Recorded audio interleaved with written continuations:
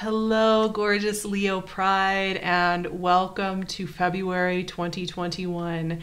Always an interesting month for the Leo Pride.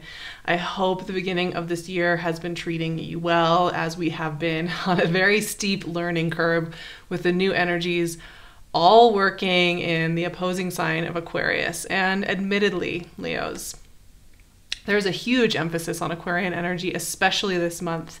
We have a Mercury retrograde in Aquarius, Venus in Aquarius most of the month, Jupiter, Saturn, Sun moving through Aquarius.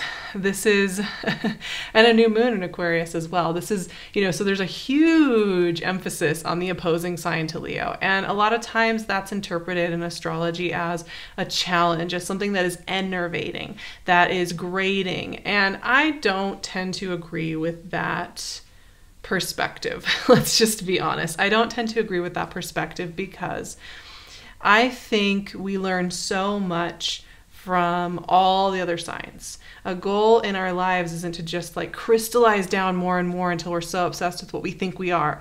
It's to be curious about who we are becoming. And when we have energy in our opposing sign, we get to get curious about who we are beyond the definitions of who we say we are, right? We often like to come up with like, this is my personality, this is who I am, this is how I do things. And while it's good to have some self-knowledge and some respect around your boundaries and what you really prefer, it's also good to have an open mind. And what all this energy in Aquarius helps us do is it helps us get curious about how we are changing. It also helps us get curious about our relationships, about how we connect, and it can even boost and bolster those things. Jupiter in the house of relationships is a great thing. Saturn helps you build those relationships. Venus is going to make it flirtatious. Mercury retrograde is going to help you to review and refine and understand what it is that you're really wanting in life. So here's the thing. I had a note that just came in for me so strongly when I thought about Leos. In fact, it made me like hop into this reading like a couple days sooner than I actually was kind of loosely planning on doing it, because here it is. You're already your next iteration of self. And part of what February is going to do, it's not something that's over there. Like sometimes I think we think, well, in 6 more months when I've done this, this, and this, then I'll be that person. Then I'll have these skills or this knowledge under my belt. But actually, they're right here, right now. And part of what February's work is going to be, especially as we're doing that Mercury retrograde review work, and I will be doing a Patreon video on this specific Mercury retrograde because it's quite powerful. If you're curious about that, how to work with that, how to review, is just learning how to work with what you have, learning the rules, learning the lay of the land, figuring out how things work in this landscape of who you are now. And sometimes that can feel a little disorienting, a little discombobulating, right? To be like, oh, okay, how do I move through the world with this person, with this being that I am, understanding that I'm learning so much about this new chapter and this new version of myself. We're always growing into our next version, but there are times when it's really like those growing pains are very real, where you feel a difference in how you're connecting to your body. You feel a difference in how you're connecting with reality, and how you interact with the different elements of the day. And when those times come, which I'm kind of feeling for February, it's a time to kind of acknowledge that that's what's going on and be kind to yourself as you're learning all these new things. And of course, this month is really interesting too. It's a very transformative time for Leos every year because we go through Aquarius season, that mirror season, that reflective season. And this year is extra potent because everybody's hanging out in Aquarius this month. It's like a big party. But also we move into Pisces season at the end of the month, and Venus moves there. And we have a full moon in Virgo. And Pisces season is transformation time, right? This is about shedding a skin. It's about getting really intimate with our hidden selves. And so this is a very tender and I think very personal month in the year, these next couple of months for Leos. But it can be used really, really efficiently if you're willing to get curious and explore in there, right? Which I know Leos are, so I'm not too worried about it.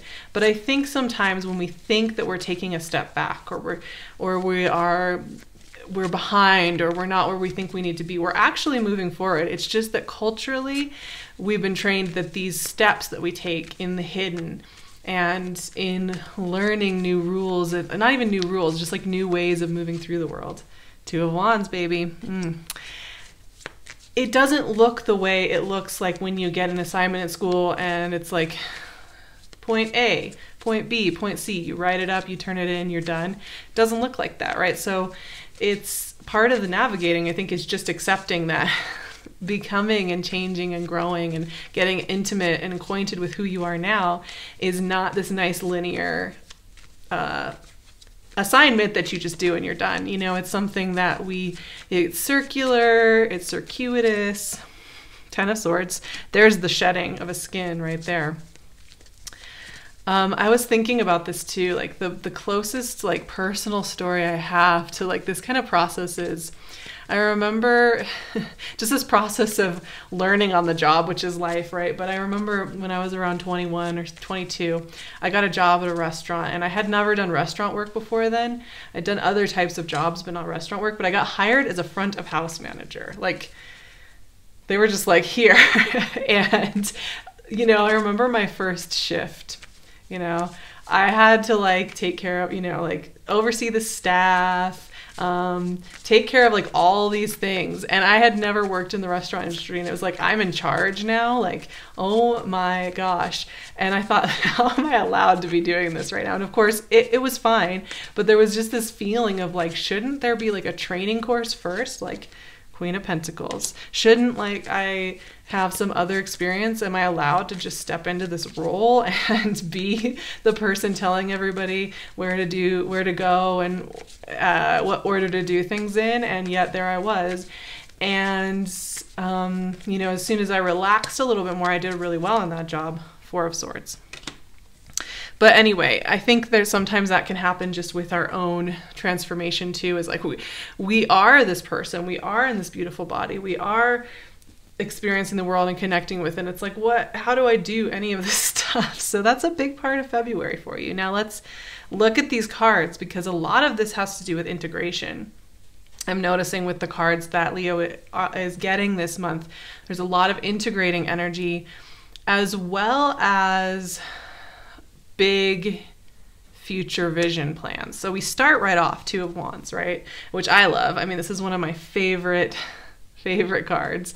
This is about being imaginative, being open, being in that sense of knowing, right? Knowing that big things are coming, even if you can't see them from here, right?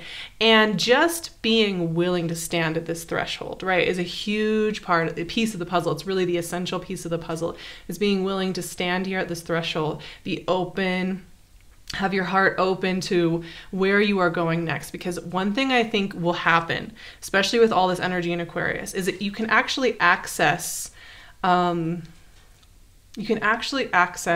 your bigger vision of life using this energy. Aquarius is very good for this, and you have a unique connection to Aquarius. It's always going to be your counterpart, and so therefore you can really leverage this energy to get to like understand and perceive your bigger picture. And I think that's what 2 of Wands is speaking to. Now that doesn't mean you're doing all of that this month, or that you even have to worry about all of that this month. That's going to be one of the ingredients this month, and I really love that. Like, get comfortable with the bigness of your future. Get comfortable with all you're going to learn, all you're going to embrace, all the different ways of moving through the world that you are going to be navigating in the coming year. Get comfortable with that, right? And then come back here to integrate.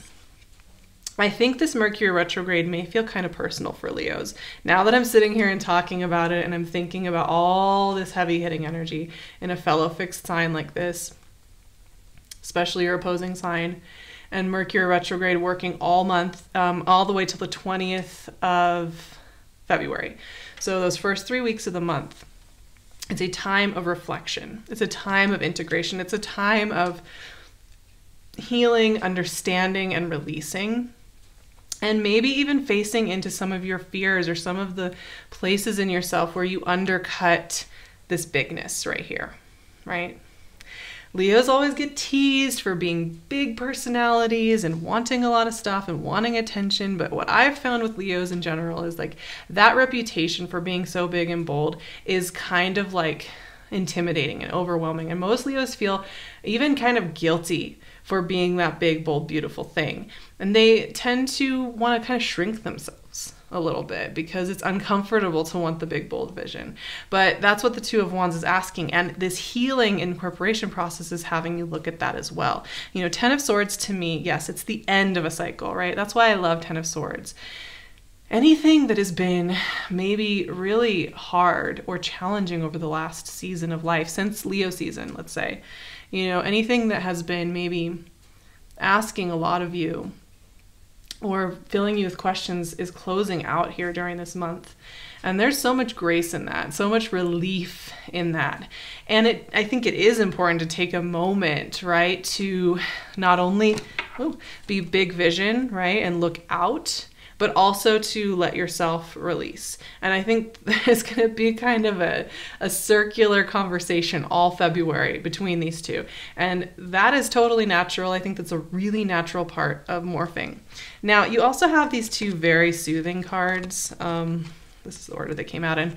The Queen of Pentacles and the Four of Swords. And man, do I love these cards, because these cards are all about really nourish yourself. You know, take good care of yourself however you can. I mean, move your body a little bit, get some water, you know, eat foods that make you feel good, you know, nourished. Like, do whatever it is that you can to really take care of your body, right? Get rest. It's okay if you need to take some time for yourself, maybe more time than you would normally take. Maybe, you know, normally you're somebody who's very social and wants to move around in the world. And maybe even those types of Leos right now may be feeling more hermity.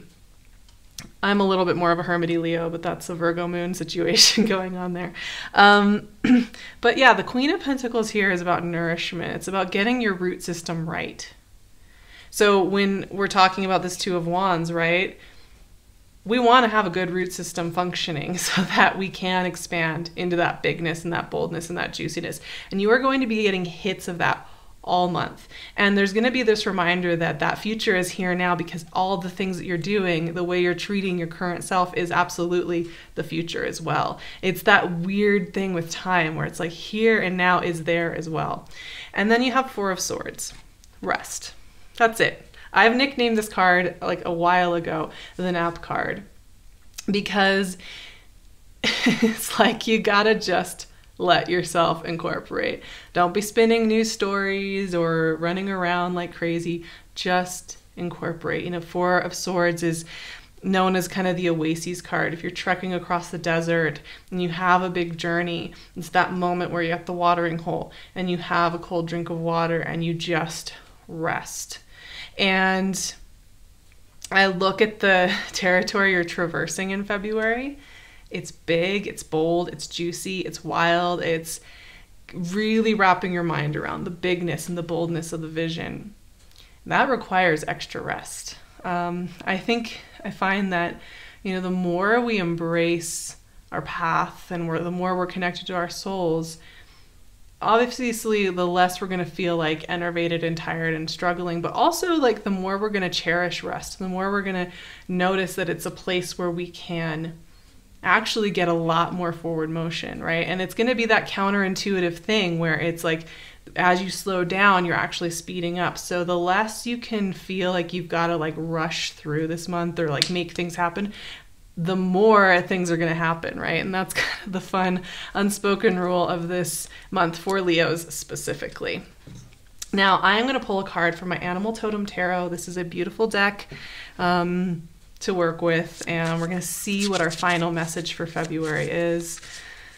Like I said, I think like for me, the Ten of Pentacles came out. Very cool. The rabbits.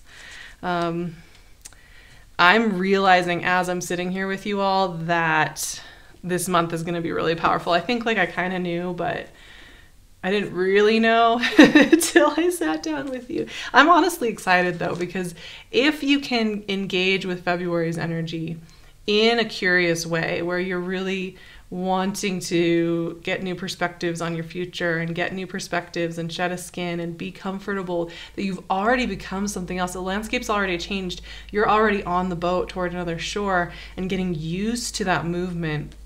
The easier things are going to be, and actually this month could be quite beautiful for you. So I am finding the Ten of Pentacles message in this book. It's a beautiful book, highly recommend. So the rabbit. Show the picture again.